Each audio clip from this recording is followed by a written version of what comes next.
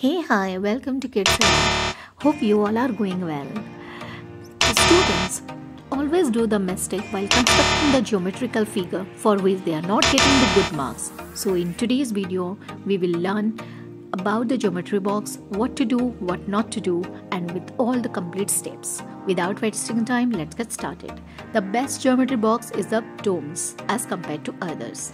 Why is it so? Let's see. And watch this video till the end. Let's see what else is there inside it. To measure the line segment, we use ruler, and here it is given the 15 cm long ruler. In this ruler, small sections are also given, easy to take the measurement like 3.7 cm. Now this one is called the divider. It is also used for measuring the line segment. It is having extra caps on it, nibs. This one is called the rounder, or else we can say that as compass. Here this cap protects it from the damage. It is too tight, that's why it is good. This is called protractor, used for measuring angle. And we all know it is having the two scales, outer and inner, for the left and right faced angle respectively. These are called the set squares. It is used to draw parallel lines. This set square has the 90 degree, 30 degree and 60 degree angle, and this one has 90 degree, 45 degree and 45 degree angle. Along with this, one sharpener is also given. Next, one eraser of its company is given. It is dustless. And try to avoid using eraser in geometry.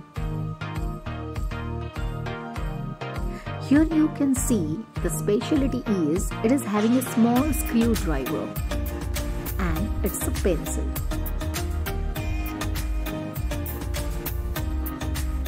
So what is the work of this? Always tighten the screw of these devices before using it.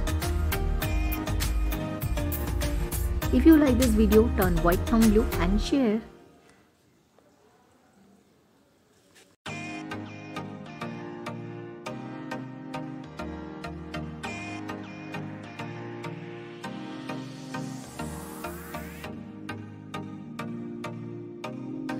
The most important thing, do not use spin on these devices. Do not keep the devices on the rough or dirty surfaces. Always keep them clean. After using, keep them on the right place. Put the caps.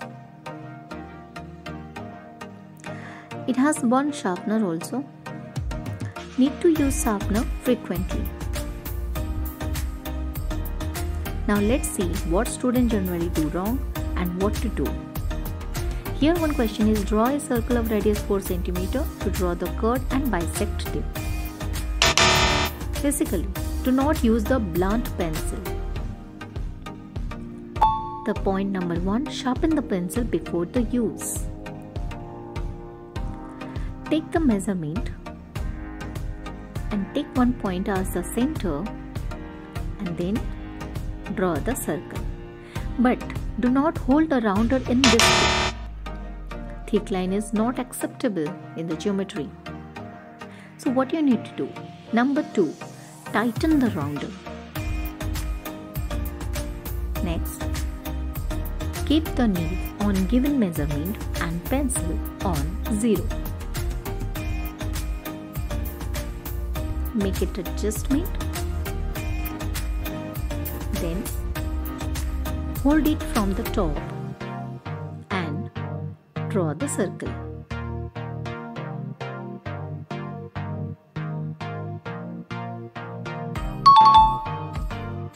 Yes. Do not override. Absolutely wrong. Even if do not use the same pencil to draw the lines. Never ever use pen. You will get negative marking. So what you need to do? The rule number 5. Draw another sharpened pencil to draw. Give light stroke. Use the same pencil to name them.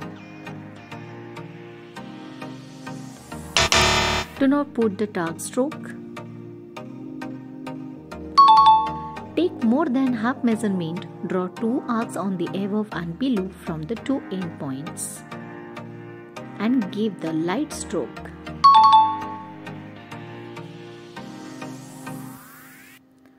Whew.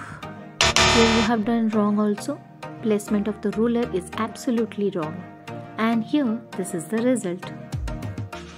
Make the adjustment of ruler exactly nearby the points, not above it, not away from it. Now join the intersecting points. Use other second pencil. Yes, done. Let's see what's the mistake you have done in the first geometrical figure.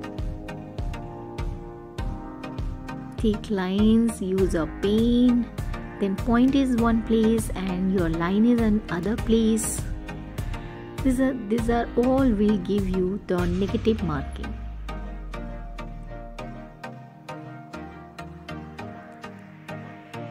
After knowing this, never ever do these mistakes.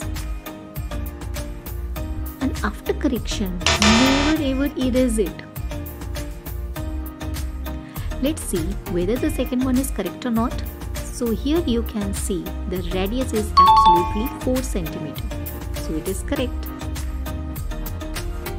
Now let's see, the length of chord is given 5.8 cm. It means if the line segment is bisect here, the measurement should be 2.9. Yes, its midpoint is 2.95 cm. For visibility, dark stroke is given, or else always give the light stroke. Thank you for watching this video till the end. Stay tuned for the next part. Bye bye.